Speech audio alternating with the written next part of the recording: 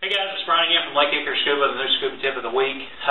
This week we're going to talk about a problem that I typically have. It's making sure that my mask seals to my face because I've got facial hair.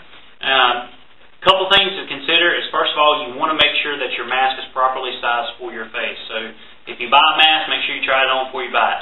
The easiest thing to do, of course, is shave off your mustache. The mask is going to seal and you ain't going to have that problem. However, I do have a problem with that. I don't want to cut my mustache off. So a couple things you can do is you can get some commercial sealant that actually goes on the mask, or you can rub it onto your mustache. But if you want to save a little cash, a couple things that you can use, of course, is beeswax, Vaseline, or something I personally use is chapstick. I carry it with me everywhere I go.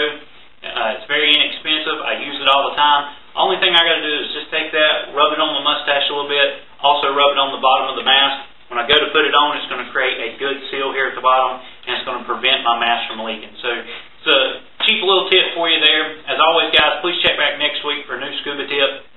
Swing by Facebook, leave us a comment or concern. Make sure to subscribe to us here on YouTube. Make sure you get all our new videos that we post each week. And as always, guys, we appreciate your business.